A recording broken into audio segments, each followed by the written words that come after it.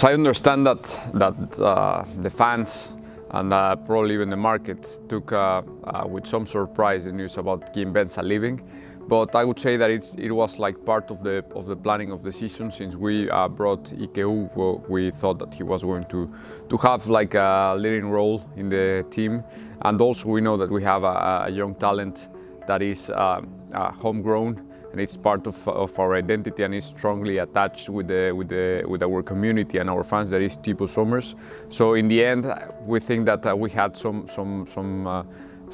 extra players in that position, and in this time a market opportunity for us came with Guy Mbenza and the offer from Royal Antwerp, and we decided to take it because it was the best for the player, for us, and yeah, I think that was something that really made sense for us.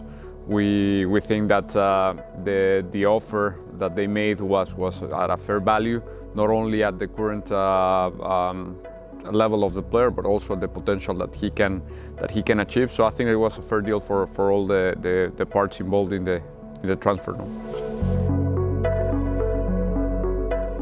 I think that we have an oversized squad. We still have some players that probably could have get a better experience going somewhere else, because we need them to have some minutes, and unfortunately they are not having the minutes they deserve here, because there's only room for 11 in the pitch and 7 in the bench. So we're having some players that they're not even going to the bench. So of course it could be a good idea and a good option for them to go on loan.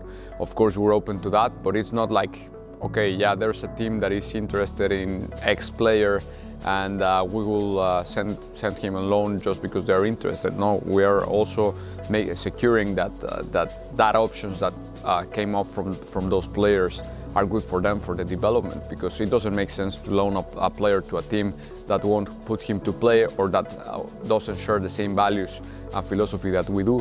So we need to make sure that the club that wants one of our players is like the right option, as it happened with Ali Mamigori to Troyes.